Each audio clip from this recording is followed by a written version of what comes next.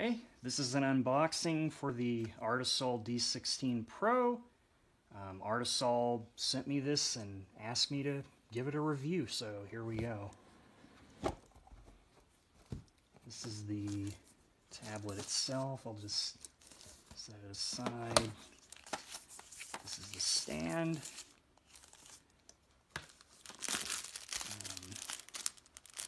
This is a bag, I think, for the pen.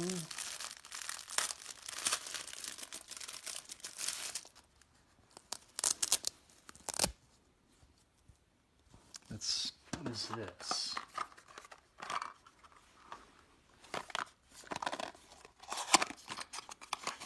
Oh, this is the power brick with a US plug.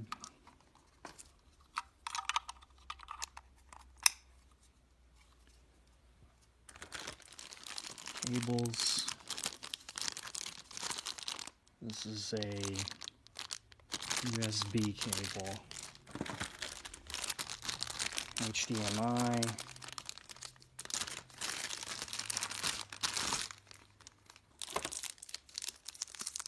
here's the pin,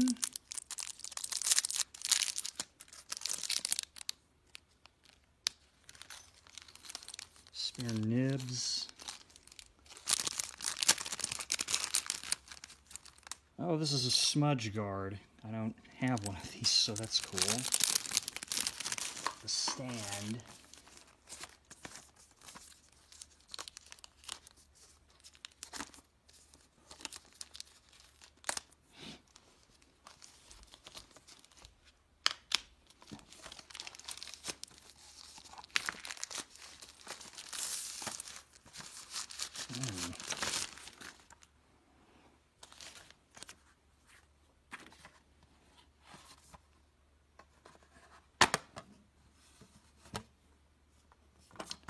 So this is nice. It has little metal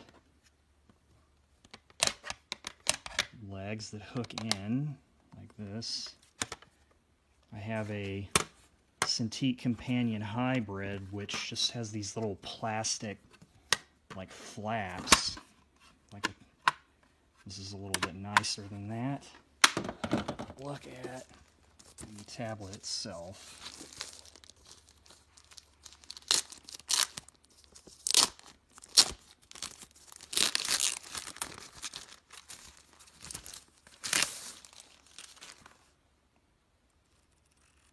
Oh, I like that this is a mechanical wheel instead of a touch-sensitive thing. So we'll do that.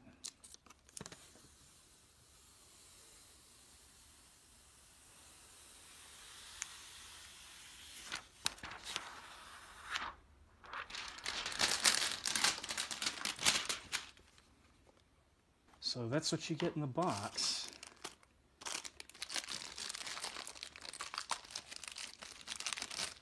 Tablet, cables, smudge guard, spare nibs, pen, and stand. Alright, here's the second part of my review of the Artisul D16 Pro. I'm going to just demonstrate it and do a speed painting video, which in my case is going to be a speed sculpting video because I'm more of a 3D artist. It's on the stand. This works pretty well. It feels stable. It doesn't flex at the edges. One thing I like is I have this connected to my laptop, but I don't actually have to use this power adapter because it's getting enough voltage just through the HDMI and USB cable to turn on, which is nice. It means less clutter. And I had to update the firmware and install these drivers. This is the interface for the drivers. You can remap all of these side buttons. I don't see a way to remap the dial on the side. but you just click these and you can assign them to modifiers or mouse clicks or keyboard shortcuts. You can remap the buttons on the side of this pen here. You can adjust the work area and calibrate everything, and all of this seems to work pretty fine. And I have ZBrush open here, and I'll just show some sculpting brushes. I'm using clay buildup here.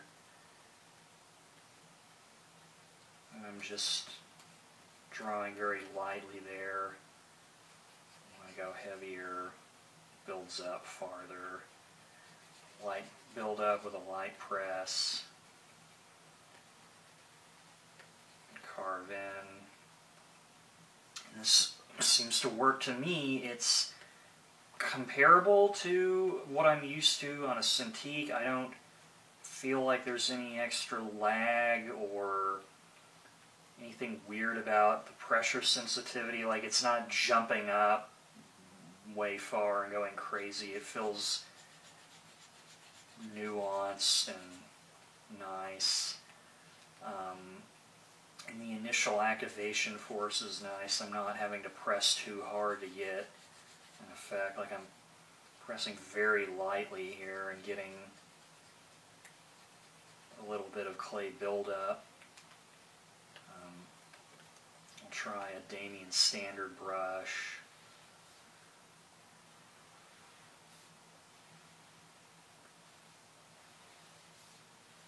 So it seems to work pretty well, and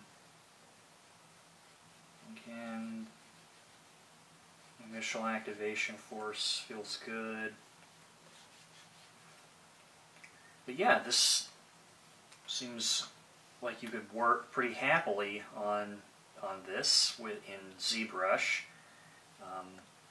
So I'm gonna do a speed sculpting video of just a head, and I think I'm going to do Stitch from Lilo and Stitch because he's kind of simple to do and everybody probably knows Stitch. So, okay, let's get started on that.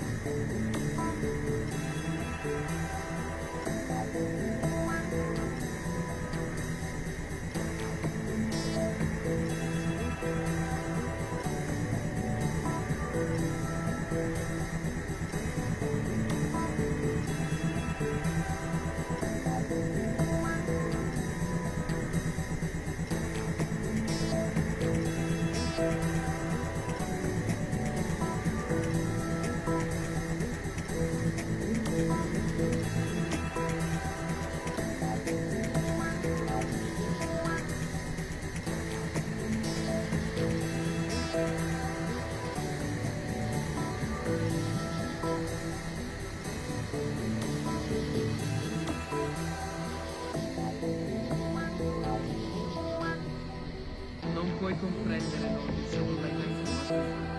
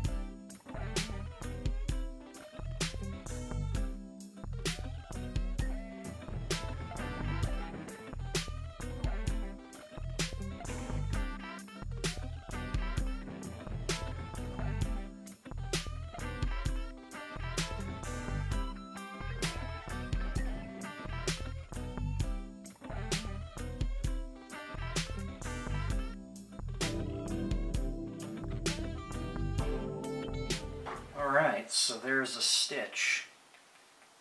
I could work on this a little longer and make it a little better. This was probably under an hour, but my verdict on this tablet is that it works pretty well. I think you can work pretty happily on this in ZBrush.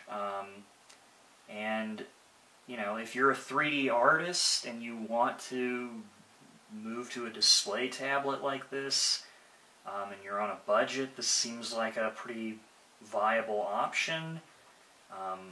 It feels fairly comparable to a Cintiq at this size, and it seems to work pretty well. And it has some benefits like not having to use the power adapter, and it comes with some extra stuff like this art glove, which is kind of nice. But yeah, thanks for watching my review, and maybe I'll do some more on this guy later.